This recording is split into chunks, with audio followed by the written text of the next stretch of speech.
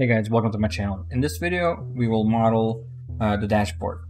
So I looked through my photos, the reference that I have, and I think the best one that I can line up with the dash that I made is this one. So what I'm going to do is I'm going to try and line this up to the dash that I modeled. And you can do that using a camera. So we'll just go into Create, Cameras, make a camera. We can look through the camera like this and try and line it up just like that. Now, this is my camera, so I just call it Proj Cam, like this, projection camera. Let's make a texture. So we need to use a texture to project to the onto the surface, and then we'll use the camera as our projection. So this is the dash, so I'll just call it dash so we know what it is. Now let's make just a Lambert. So we'll just make a Lambert like this. I'm just going to isolate it so we're only looking at that. And then I need to make a file texture, but I need to make it as projection. So you just right click on the file and click create as projection like that. You'll get a bunch of nodes here. You have your place 2D node, you have the file node, which we can choose our texture. So I have this dash PNG. This is our projection node, and this is the node that connects the image and the projection together. So if we select the Lambert, we can take this and connect it to the color, and then select the dashboard and then assign there. Press 6 and you'll see it looks like that. Now the thing is, it's not lined up, of course. So we need to line up the projection to the camera, which is pretty easy. You just Control A, which will open up the attribute for the projection node. You can also select it in here as well. And then you can use these to navigate, right? So these buttons will go up and down the chain. So if I select the place 3D texture here, press this button, this will take me to the projection node that's connected down the chain. I can then select the projection type to perspective, go to the camera projection attributes and choose our projection cam shape, like that. Now in here, our camera that we're using right now is is now lining up to this projection. Now it's kind of hard to do it like this, so I'm gonna just go out of here. I'm gonna select the perspective camera here like this. I'm going to hide my image planes because they're in the way, like that. And then this camera we can actually use to line up our projection. So I'm going to set it to 0, like that. And the rotation here, I'm going to set that to 0 too. Let's set this to 0. I want to basically start from scratch. So this will be 180, like that. And then we can rotate down, like this. Then move it left and right until we get it to the center. Rotate like this. And then we can actually scale the camera.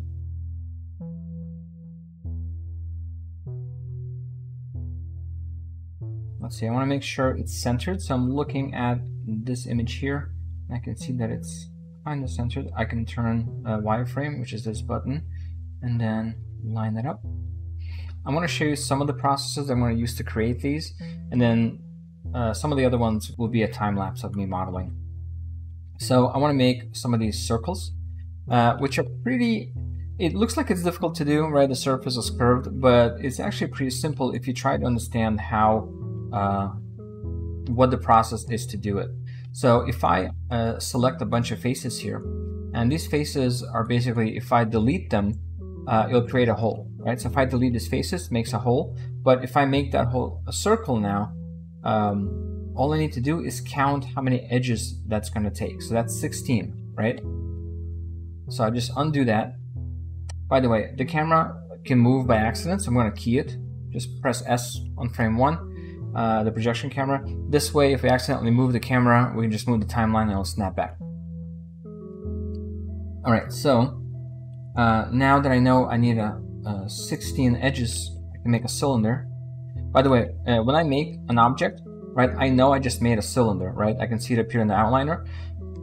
If you press W and then hold V, you can then just use the middle mouse button and drag it into view.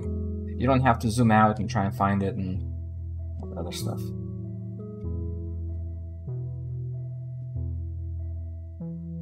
So we line this up. What I like to do is I like to get it close to the surface like this, and then I can snap my pivot here. I can rotate it until it feels like it's evenly, it's penetrating evenly all around. So I know it's mostly planar.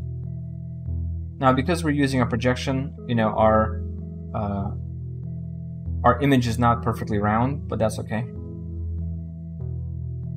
All right, so I want to be able to add a hole in here. So I'm going to make the cylinder, place it like this, give it a subdivision of axis, make sure it's 16. We can then try and line it up using the Y rotation and get it as evenly distributed as possible. And what I'm looking for is faces are really close, like this edge and this edge are close together, so I want those to connect. So I line up mostly those. The rest should work out fine, so not worry about that. And then what I'm going to do is push it out like this. I'm going to duplicate and save. So I'm going to duplicate and hide. Now this one, I'm going to scale in a little bit, and I'm going to make a hole, right? So I want to make the hole slightly like here. That should be good. And then this trim will cover it. Now I need to delete the inside, because if I boolean this cylinder, it's going to be hard then to make it seamless. But if I delete the inside faces and then extrude it, I can just extrude this out like this. Looks pretty good. Okay.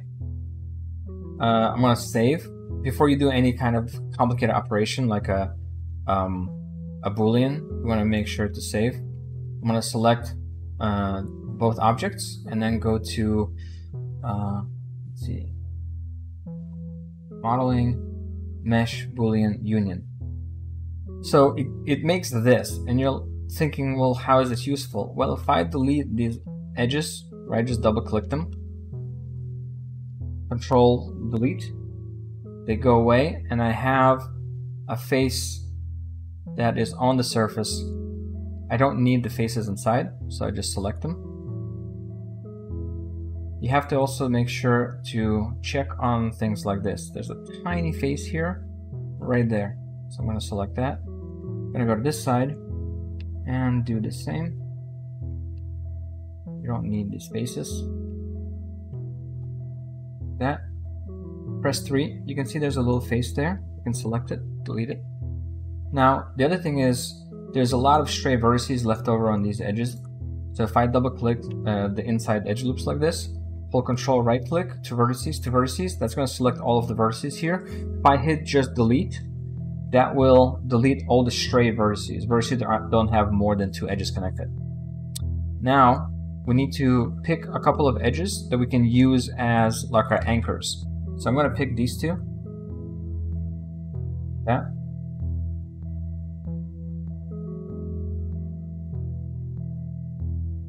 Then I know that where I'm gonna connect here, it's 4 this way, 4 this way, 4 this way, and 4 here. Now see how this is cutting through? That's okay. All we need to do is just reroute this edge loop around like this. Right, we can also select these 2 edges, shift right click, slide edge tool, and just gently move it over like that. And then do the same on this side. Now this is just mostly aesthetically that I'm moving that other edge loop over, but I just like the way that looks.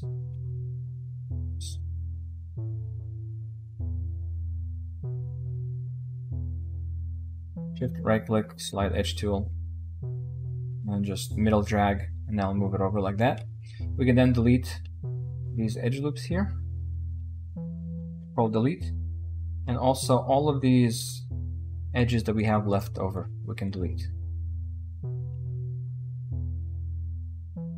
Go on this side, same thing. Now, I do know that this right here is going to create a long edge that it's on a rounded surface that may pinch a little bit, but it's mostly flat, so I'm not really concerned about it, so it's okay. Control delete will delete it. Now, if all you're doing is just connecting these edge loops like this, the easiest way to do this would be to use a bridge instead. So if I delete these faces here, double click this edge loop, and then deselect these right here, these two edges there. And then if we do a bridge, it should connect. I missed.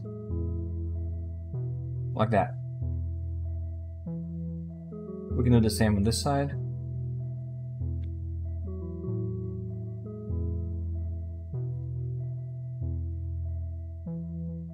And then we press 3, turn off this, and then see if there's any pinching. So this is what I was concerned about, this long edge here. But you can see it didn't do anything weird. It looks good. Now this hole, we can just close it up like this, bridge this, and then add. I don't need edge loops inside, but I do want to put an edge loop on here. This will just keep it from rounding too much. Look at that. So now we have a hole that we can use for the gauges. And that cylinder that we unhid, we still have, so we can use that cylinder to make the gauges. I'm gonna hide that. And now let's move on. We need to, by the way, you see how, because we did a Boolean, we messed up the shader assignment. So we just need to right click, assign existing, and then select the latest Lambert. Now let's project it. The topology looks pretty good. Now let's do this one. This one looks like it's tricky because it's got this one raised edge, but it's actually pretty simple. And I'll show you the process. The process is basically the same.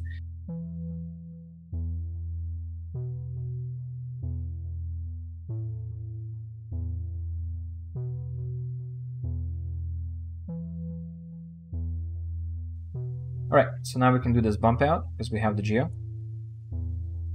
And to do that, we're going to insert an edge loop with edge flow. This will round it a little bit. So it's lifting up like this. And then what we're going to do is, basically what we're trying to do here is we need to line that up to this line, and then we need to raise one side. Now, if I just add loops and raise it, it's not going to give me exactly what I want. Because I need to redirect some of these loops into here. And it's kind of hard to explain, so I'll show you. So these loops here, we want them to be spread out. Otherwise, they pinch. But these here, if we raise one side, what's going to happen is they're going to go, it's just going to look too soft. So what I need to do now is find out where that raise is happening, which is here and here, like that. So I'm deleting these two edges here. I'm going to control and delete this edge as well. And then I'm going to add an edge loop very close.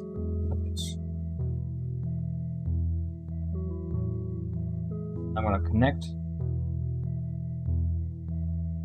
here and spread this out a little bit. So I'm holding C and then middle dragging on this edge. I can just spread out here. Now I can select. Need to do the same on this side. This side, it doesn't have to be perfect on this side because you're not really going to see it. I'm just going to just add a couple loops just so they're there. Okay. Now I can select these faces here, shift greater than, like this, and like that. And this gives us the selection here. Now what I can do is add a lattice, which will look like this, but it's not really lined up to our surface. So if I move it, you can see that's what it's affecting. Sometimes the lattice gets messed up and see it's actually not moving anything except the inside edges. So I'm going to reapply the lattice. I don't know why this happens sometimes, but it's quite annoying. Okay, so what we'll need to do is do this again and try with vertices. Hold Control, right click to vertices like this, and then put a lattice on that. And now we select this lattice. Okay, now it's doing what it's supposed to do. And you can see this is the edge we used for our where it's going to like bump out. So I'm going to take the lattice and select the base, then line this up, rotate it, and what I'm trying to do is line this up to what we have here. I'm going to scale it down a little bit.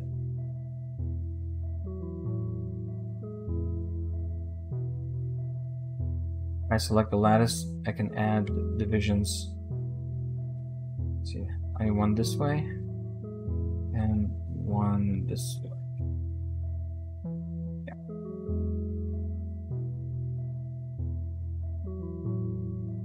Select the base again and then continue to line this up.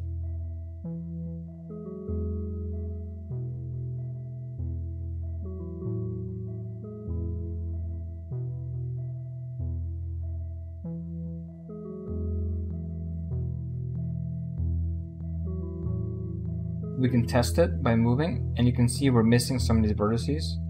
So we just select the lattice and the base together and we scale it. You want it to go larger than our selection.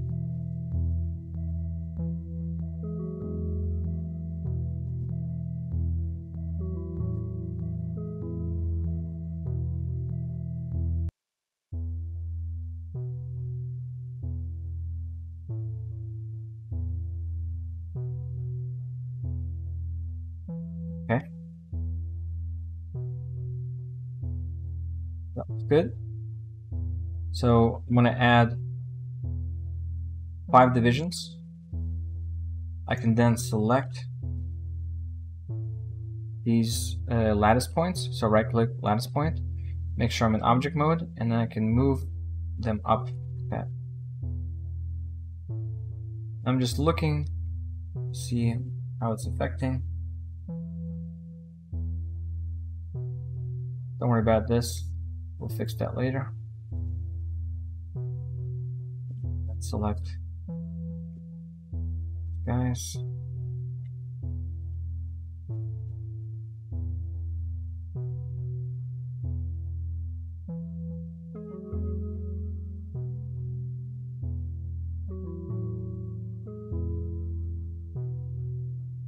And I don't want to go crazy with this. I want it to be subtle, but it's just a nice little feature.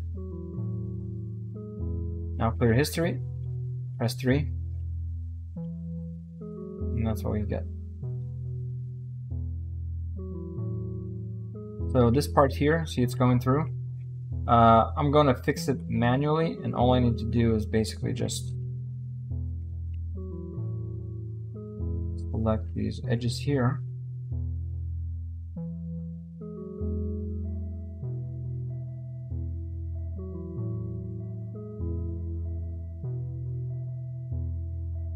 I use transform component just to push them up. Just get them out of the way.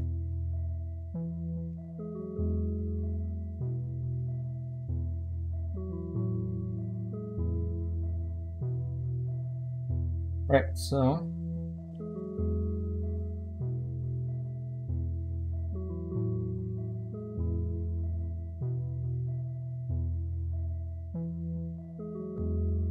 pretty good. Start making some of these dials. See where we end up.